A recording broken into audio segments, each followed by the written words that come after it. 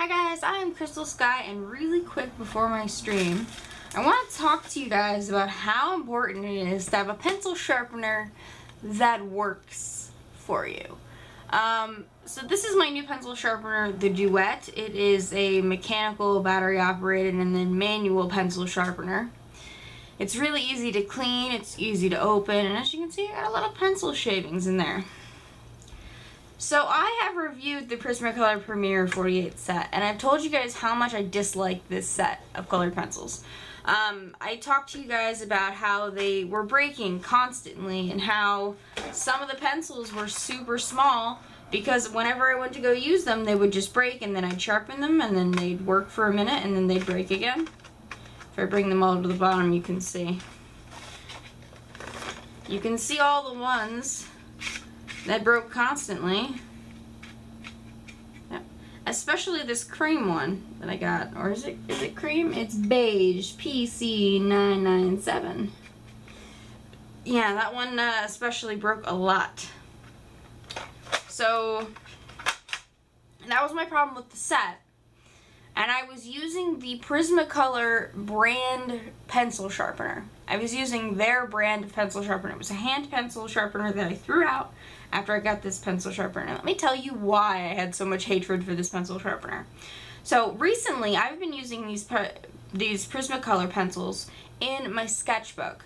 And I found out that I actually don't hate them. I like them. So let's get into my sketchbook here. This is the new sketchbook I'm using. It's the Ilios sketchbook. Let me move my bucket out of the way. It's the Ilios sketchbook. I have it on some other sketchbooks. I should probably move those. So this is the Ilios sketchbook I've been using. And, got a lot of stuff in here now. A lot of stuff in here. So, eventually my moleskin tour is going to come out. When I don't sound so sick. But let's just do some character stuff. Let's just do some basic shading in this sketchbook. Now this isn't really, I don't think this sketchbook really is for colored pencils, but they work just fine actually. So we're gonna try some shading out. I'm gonna do a couple of reds and oranges. You know what, we're gonna do orange with a little red brownish. So let's try that. These are the colors I picked. Now, some of these haven't been sharpened, so you're gonna hear some noise. I hope that doesn't bother you. So we're gonna put down a light orange here. You know, little circles. Just like I learned with the Polychromos. Now, I learned all my color pencil techniques from Polychromos videos, so I'm treating them like I would draw with Polychromos. So you'll see in a minute why that I think works better for me, and I didn't realize I could use them with Prismacolors just the way I do because they were breaking. And as you can see now, they're not. They're not breaking at all right now, which is fantastic. Alright. Got a little red in there. Looks pretty good actually. Make sure you don't put too many layers down, I found out with colored pencils.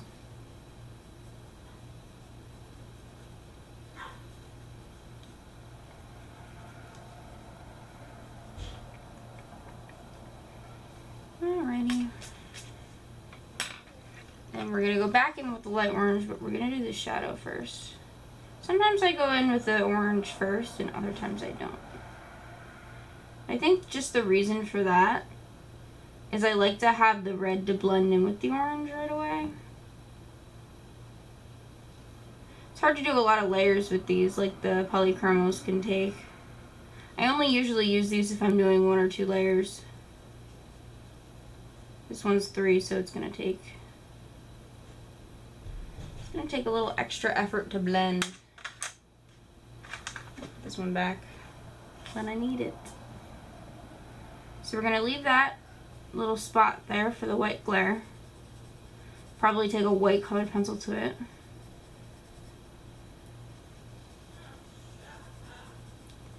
Right?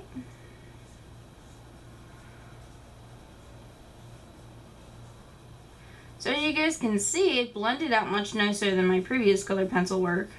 Let's see if we can take a white colored pencil.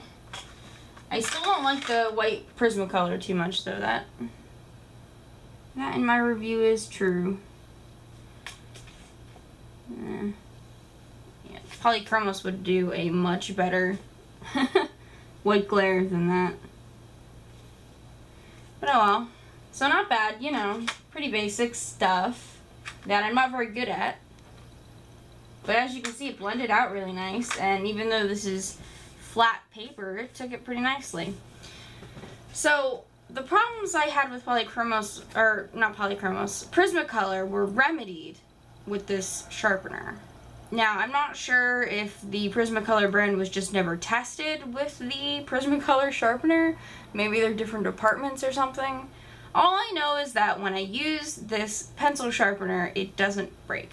Now, I thought using the brand pencil sharpener with the brand pencils would work. You know, that never crossed my mind that they wouldn't. But it didn't. So it's all an experience. And so I like my Prismacolor colored pencils better now. My Polychromos are still my favorite. They don't break and they never have. But like them a little bit better now. And I have a lot more colors, so, than just my Polychromos, because my Polychromos is a 12 set because they're more expensive. So definitely really fun, and that's why pencil sharpeners are super important. So thank you guys so much for watching. So we're gonna have a little update, you guys. I did get a comment a couple of days ago. You know, it's been a while. What happened? It's been a few weeks. I don't know if you can see it. Can you see it on my hand? Maybe a little bit. There's a big scar from here to here. All the way around here. From here all the way around here. So I hurt my hand really badly.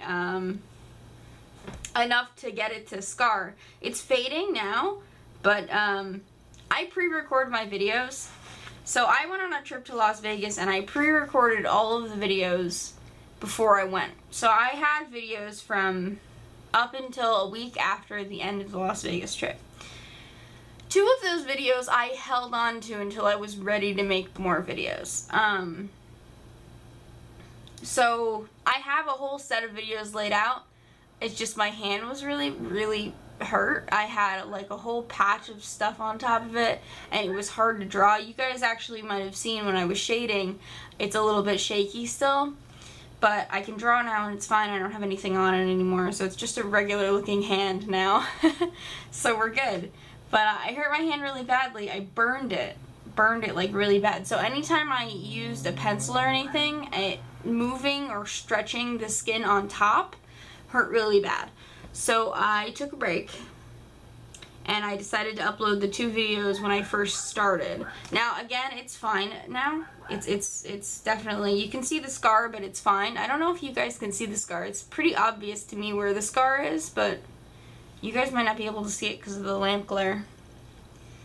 Move my lamp a little bit. Probably not. So that's why I took a break. I'm sorry for everybody who was offended by my break. Again, couldn't help it. I hurt my hand pretty badly. And I also had a family crisis right then. So I had to deal with that. But we're all good now. We're fine. I have regular videos recording. My next video is Hobonichi related. So if you guys like my planner videos, that's coming. I'm going to show you what I've been using my planner for and what planners I'm going to be picking up today, actually, because it's September 1st already. I'm going to show you guys some gouache paintings. I'm actually almost done with this sketchbook. This is my Moleskine. So I'm going to be doing a Moleskine tour and review as soon as I'm done. As you guys can see, there's like 10 pages left in there. And then I did a review or a tour of this sketchbook, I believe. So that's done. This can go in the file. I have 1 page left in this sketchbook. So, yeah, I'm working on a whole bunch of sketchbooks next to me, and eventually those will get tours. They're all right here. You guys can see.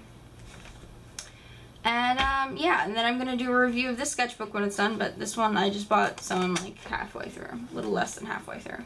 Really like this sketchbook, gonna show you what I'm working on. So thank you guys so much for watching, I'll see you later.